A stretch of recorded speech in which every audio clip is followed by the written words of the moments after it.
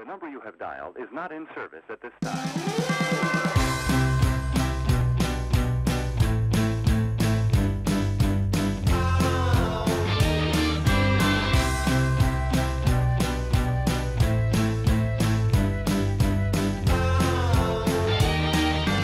Welcome to Spotlight on the Arts. I'm Patrick Cristiano, your host, the publisher of TheaterLife.com, a website for theater buffs in New York City and the Hamptons, and we are coming to you from the LTV studio in Wainscott. I have really special guests. We're about to have the Hamptons International Film Festival that'll run October 4th through the 8th, and we have the artistic director, David Nugent, and Anne Chaisson. Did I say it correctly? Yes. Anne Chaisson, the director, the executive director of the Hampton International Film Festival, which is running October 4th through the 8th. Thank you so much for coming. Thanks for having us. Thank you. Wow. We're all looking forward to it. 26 years, and it's extraordinary what's happened with the film festival now. Now, what I want to show everyone really quickly are some pictures from last year's festival, and David, you're going to enlighten us about each picture. Can you do that? I will do the best I can. Okay, here we go. Can we have the pictures? Oh, here we go.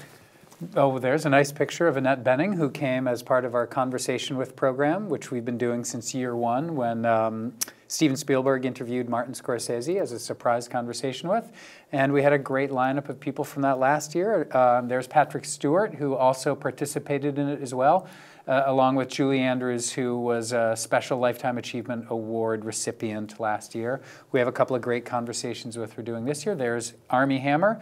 Stop just 1 second. So we have you have a couple of. Take the picture down just for a second. Oh, I was just going to say, this year we're doing 3 conversations with as well. Anne, do you want to talk a little bit about those? Well, are we going to talk about that now? Yeah. No, we'll come back to the conversation. Okay. Yeah, just stick to this, and then we'll get to our this year. Yeah. Yeah, we want you guys to learn everything about what's going on, so you can get your tickets and participate.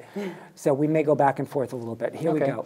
Oh yeah, so that's Armie Hammer, who came last year along with Timothée Chalamet to our festival with a film called Call Me by Your Name. Oh, terrific film. Yeah, there's Jennifer Garner, who was also at our festival last year with the world premiere of one of her films. And that is a bunch of the up-and-coming actors that we highlight each year. We've been doing for maybe 18 years or so. So I see Daveed Diggs on the left, and Timothée Chalamet, and Daniel Kaluuya from Get Out, and Kumail Nanjiani, and Danielle McCarthy, and Grace Van Patten, and Hong Chow.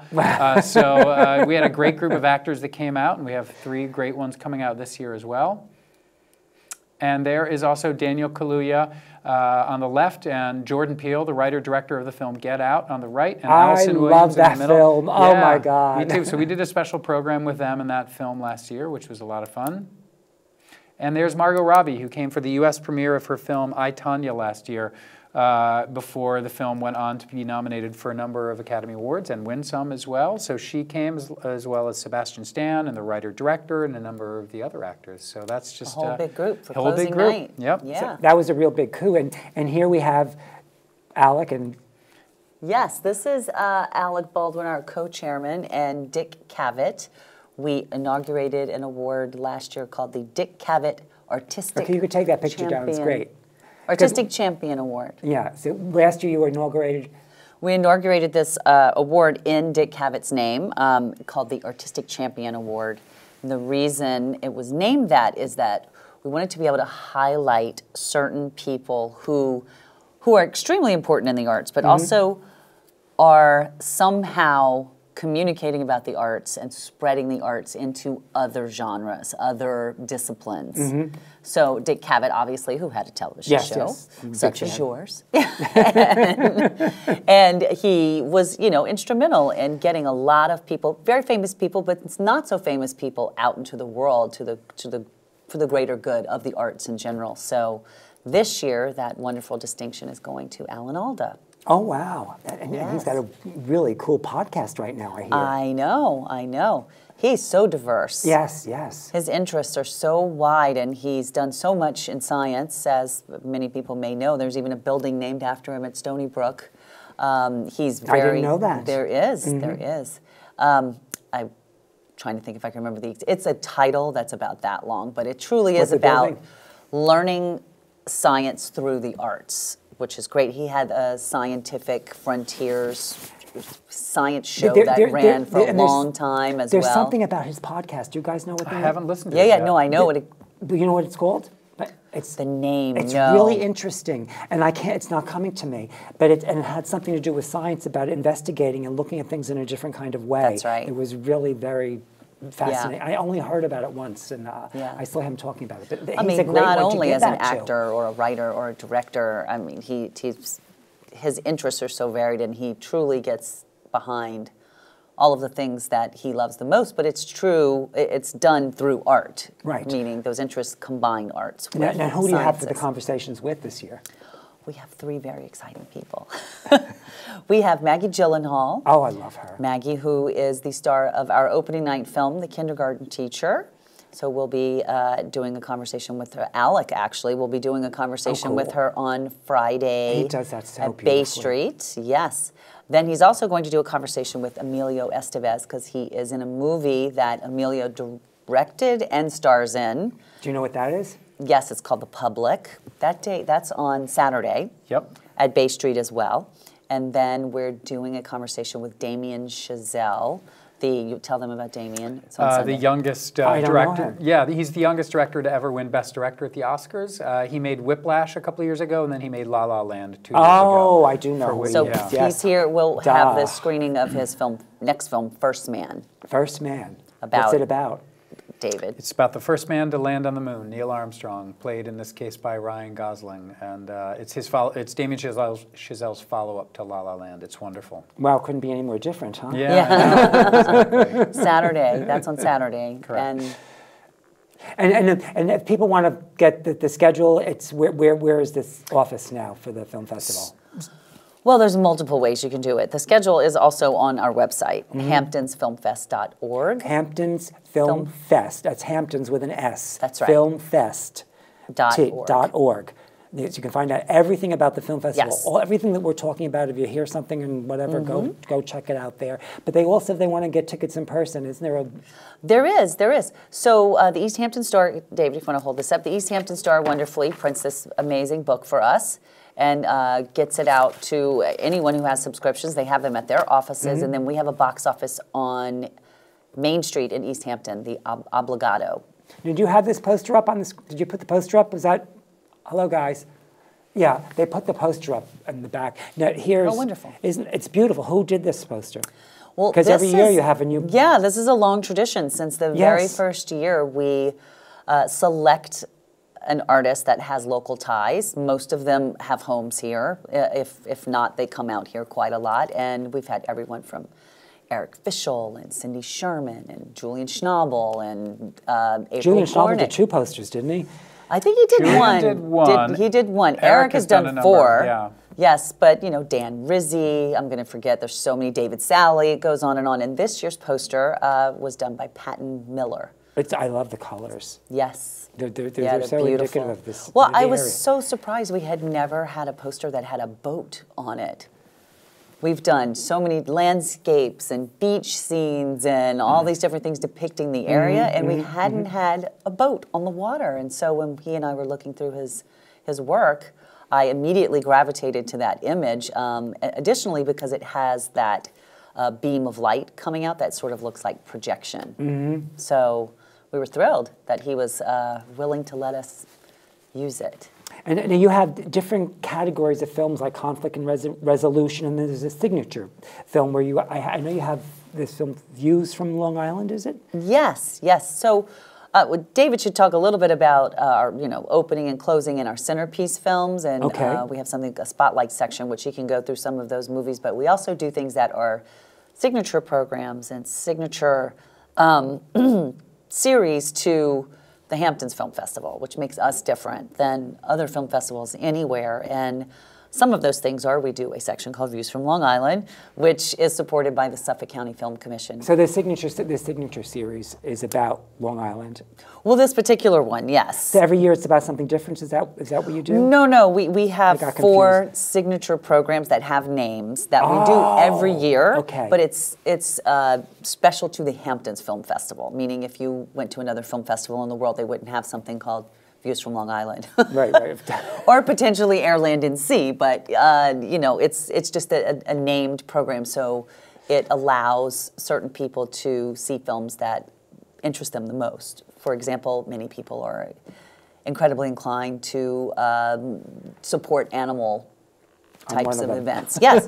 So we have a section in the festival called Compassion, Justice, Animal Rights, which is in its 4th year, I believe, supported by a wonderful woman, Zelda Pinzel, who's out here, who has been giving an award to a film, what was the name of the award?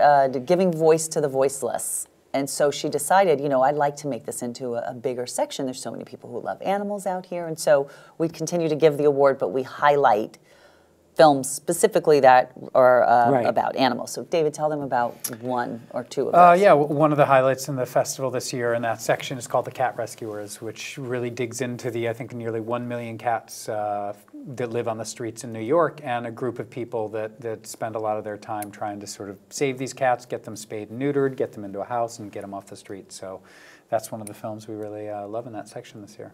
Yeah. And Views from Long Island, again, is supported by the Suffolk County Film Commission. And so those films are by, for, or about people who are in Long Island. And the award, there's a cash award that goes along with that, goes to a film, or actually you have to be in the section if you film 50% of your principal photography has to be shot in Suffolk County. Okay. So it varies from year to year based on how many films are being made in the county, but there's some really exciting ones this year, especially The Last Race. Talk about The Last Race. Yeah, we have a great film called The Last Race by Michael Dweck, who many people know as a celebrated photographer of the community out here. And he made a film about one of the last raceways that's still out here. Long ago in Long Island, it was filled with race car tracks. Now there's really only one left, and it's in Riverhead. And so he went to document that racetrack and the aging couple that basically takes care of it and who's offered many millions of dollars for the land to do something else on it, but they want to hold on to it and they own keep it a besides raceway. take care of it. Yeah, and so it's a great film. It's called The Last Race. Oh, it sounds fabulous. I know, and we're showing that. We do want to add, we're showing films in West Hampton this year as well, and that film will be in West Hampton. So we're in East Hampton, Southampton, and West Hampton? And Sag Harbor. Oh, and Sag Harbor too. Yes. Yes, yes. Where are they? On Bay Street, of course, yes. Yep. Yes. Yeah. So, and then you're showing 5 world premieres. Is that correct? That does sound about right, yes. So do you remember what those films are? That's a good question. Do I remember? I don't remember all of, well, I know we're doing a great one called Henri Daumon, which is about a celebrated photographer named Henri Daumon who escaped Paris or France as a young man and came to America and made a great career as a photographer. And it's about him kind of looking back on his life and then going to France and retracing the steps of some of the places through which he escaped. We're doing the world premiere of a great film called The Panama Papers, which is about the big document dump that happened a couple of years ago and about all of the world leaders and other people that were sort of taken down by a number of the documents that were exposed. It's directed by Alex Winter, and we have Don Lemon coming to moderate a discussion about that from CNN on Saturday night, which we're very excited about. And tell them who Alex Winter is. Alex Winter is the director of this film. He's a successful documentary director now, but he was also either Bill or Ted from Bill and Ted's Excellent Adventure, not the Keanu Reeves one. He's an actor, and he was in The Lost Boys and a lot of stuff, and now he's kind of transitioned into being a filmmaker. And we do have a couple of other world premieres, but off the top of my head, I can't remember what You the can't other... remember them all. I'm just curious, how many films altogether are showing? Do you have a rough estimate? About 125 or so, about 70 features and 55 shorts. And I'm 75 features? 70 features and around 55 shorts. And I'm curious, how many films did you have view to narrow it down to this? Well, we get a few thousand sent to us through our open submission plan, and then Anne and I and a programming team that I work with also go to a number of festivals and look at other films. So we probably went through about 3,000 or so. It's an extraordinary accomplishment that you people put together every year. And I mean, you've been doing it now for 8 years, well, 12 years. This will be my 12th edition at the festival. And you're the director for 5 years now. So it's my 6th year. 6th year. I know. We're all getting old. Yeah. Thank you for noticing. Yeah. No, I didn't mean like that. No, I'm just... I don't notice it at all. Speak for yourselves. I don't notice it at all when I look at you guys, okay? What other films do you want to... We have the Spotlight films, which the public loves, but they're all going to be easy to be seen. So which films would you like to talk Well, I mean, about? Well, not all of them, actually. Not all Think of the about it. spotlight films ultimately will be easy to be seen. You know, some of the films in our festival will get a wide release. Some in the Hamptons, but certainly not all. Many of them in New York City, but certainly not all of them. So that's to one me, of the it's things. a wide release if it's in New York. I mean, but that's one of the great things about a festival is it allows you to see films that you Yes. wouldn't otherwise get a chance to see. I will say a couple of films did not get into the catalog. Some people really use the catalog to organize their schedule. And a couple of films came in just after the deadline of Definitely when we had tell to us give this about print. So those. there's a great one called Never Look Away by Florian Henkel von Donnersmarck, who's an Academy Award winner. He made a film called The Lives. Say that again. That's a name. Can you do that again? Florian Henkel von Donnersmarck. Whoa. Thank you. Yeah, He's a German filmmaker who made a film called The Lives of Others, which won the Academy Award for Foreign Language Film about 8 or 9 years ago. This is his new film, which is about German art scene around World War II and Gerhard Richter and Joseph Beuys. We're doing one screening of that on Monday called Never Look Away, which I'm excited about. We also just added a film. We added Steve McQueen's follow-up to 12 Years a Slave called Widows. And then we also added a great film called Biggest Little Farm, which is one of the best films I saw on the Toronto Film Festival this year, about a young couple who just decides to quit their regular jobs and to start a farm on their own. And it is so sweet and charming and moving and dramatic. And it's a true story? Oh, it's a true story. It's a documentary filmed over the course of 8 years or so, and it is wow. incredible. It's called Biggest Little Farm, so we really hope people come check that out. Yeah, I can't wait to see that one. I didn't Yeah. get to see it yet. And the closing night, you have a really interesting closing night film. Yeah. I forgot that. It's called Boy Erased. Boy Erased. Yeah, there's Beautiful Boy, there's Boy Erased. It gets a little complicated this year, but yeah, Boy Erased is... Let's talk about that a little bit, because I think it's a subject matter that's very provocative today, and it's something that a lot of people are pushing for, which I think is so out. You mean Boy Erased and the subject of that film? Yes. Yeah, the subject of that film is a young boy who's feeling that he's is gay, and his parents, one of whom, his father, played by Russell Crowe, is a pastor, and sends his son to gay conversion camp. His son is played by Lucas Hedges, the Academy Award And his nominee. mother is Nicole And his Kidman. mother is played by Yes. Nicole Kidman, and he is sent to gay conversion camp, which I didn't know much about. But I think to date, hundreds of thousands of young Americans had been sent to gay conversion camps, and it really explores his journey, and it's a really beautifully, very well It's a made. true story. It's based on a book. We had Confessions of a Mormon Boy. Stephen Fales is his name, and he came on the show, and he's written a show about that, and he was actually forced to go through this kind of This is a whole new thing to me that people actually have Had that experience. had that experience. At all. So I think, I saw the trailer for that, and I thought, oh, this looks like something really interesting. But your whole schedule of films is extraordinary, and how you coordinate all these things Thank you each very year much. just blows my mind. Well, we have a very hard-working staff. Every year you get better. Well, that's nice Wow. of you to say. That's a Thank high you. bar. No, don't you think you really I think don't we've had you a think really you have? good But run. don't. What I mean is, you have a high standard that you reach for, and you accomplish it every year. It's quite extraordinary, I think. Yes, and we also encourage people. There are films that will be coming out in the fall. Obviously, they're vying for awards. They're in Right. the awards race, and so we always want to encourage people to look at the other sections, because there are things definitely that won't be shown in the U.S. that would be very interesting for people to see, especially in the world cinema category. That's where the crux of the program is.